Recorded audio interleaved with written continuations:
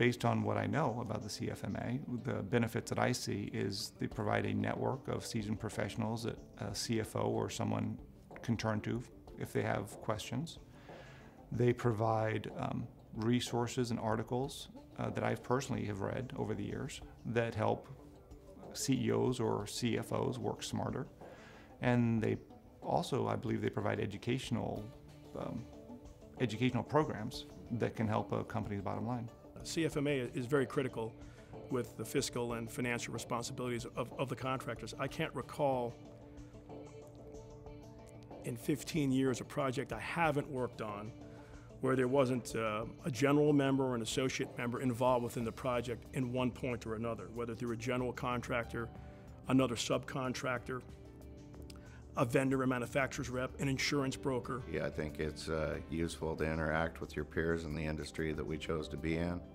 I think the training opportunities, opportunities to discuss best practices, deal with issues. From our CFO to our contract accountants, CFMA it keeps us current.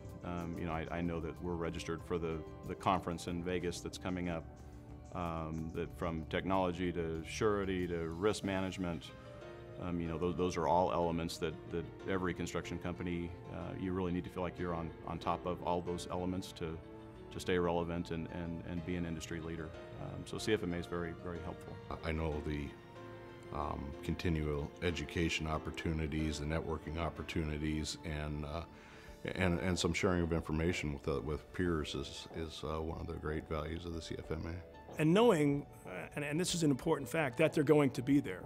From what I understand and the people I've talked to, the Valley of the Sun chapter of CFMA is one of the largest, if not the largest, in the United States.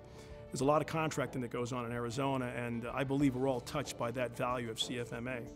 As I looked further and further into the CFMA, I found it to be very well managed. Probably, I believe it to be the best managed association in Arizona that I'm aware of today.